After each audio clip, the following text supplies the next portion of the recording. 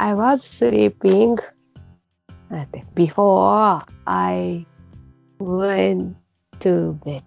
Nice, very nice. Okay. Now, see. image is interesting because of course bed sleeping. So where did you sleep? On a couch? Tatami? Yes, tatami. On tatami. Tatami, we don't have tatami in English. I think we do say tatami mats. I was sleeping on the floor. Same idea. I was sleeping on my tatami mats.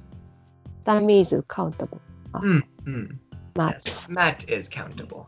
So that's my image for that. It's not one big piece. It's many smaller pieces. Rug mat is one rug mat.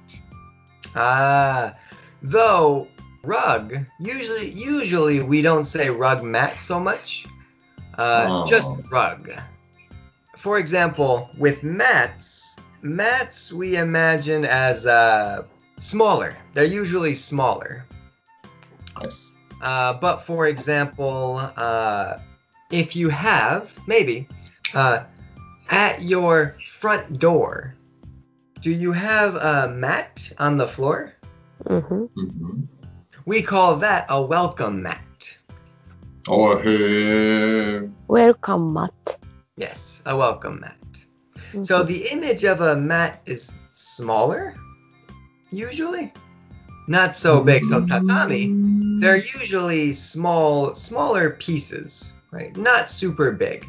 So tatami mats, because they're smaller. If it's really big and one piece, rug. Big and one piece, rug. Smaller mats. Yeah. If it's easier, actually, probably you can say, I was sleeping on my tatami floor. That's probably okay. I think tatami mats is the usual style. But again, little tatami experience. What me experience? Experiences are times, moments, or short moments, long moments, times in your life where you do something or are somewhere, are in something, you learn something, or you enjoy something. A lot of the activities or situations in your life would be felt as experiences. Hopefully good, but sometimes bad. Good experiences, bad experiences. But you learn from them, and they're part of you now. So with tatami rooms, I have very little experience with tatami rooms. Not many times.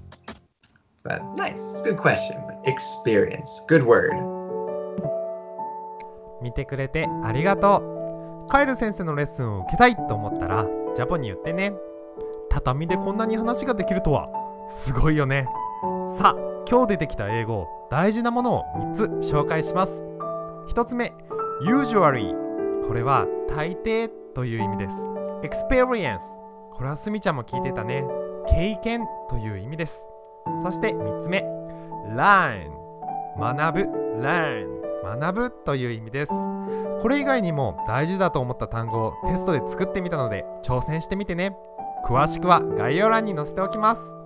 それでは皆さん、ご一緒に English! Happy day!